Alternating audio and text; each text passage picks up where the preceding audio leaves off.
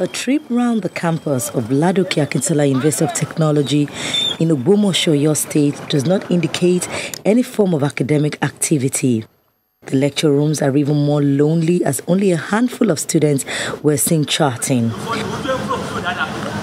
Those who spoke to Channels Television appealed to government to find a lasting solution to the crisis rocking the school.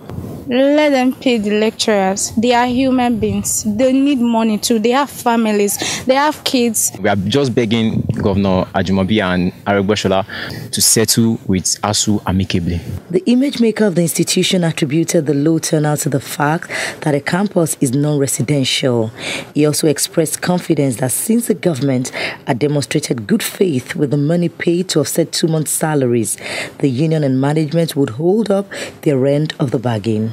It was part of the agreement that after the payment of 2 months' salary, the union leaders will call their members, brief them towards resumption.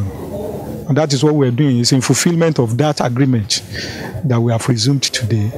The chairman of the Academic Staff Union of Universities, LAUTECH chapter, however, does not share that optimism as he insists that his members will not resume duties until a concrete arrangement is made to offset the over 7 billion naira that is outstanding.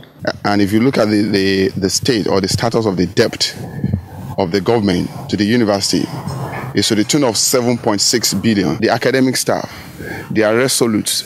Crisis.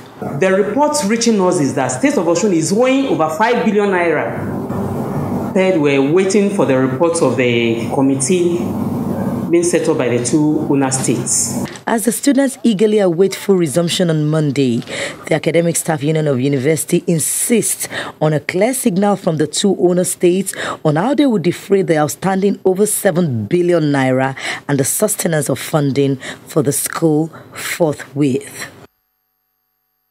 In part 2 after the break, suspended Speaker of the Ondo State House of Assembly condemns action by her colleagues as new Speaker promises era of transparency. Stay with us.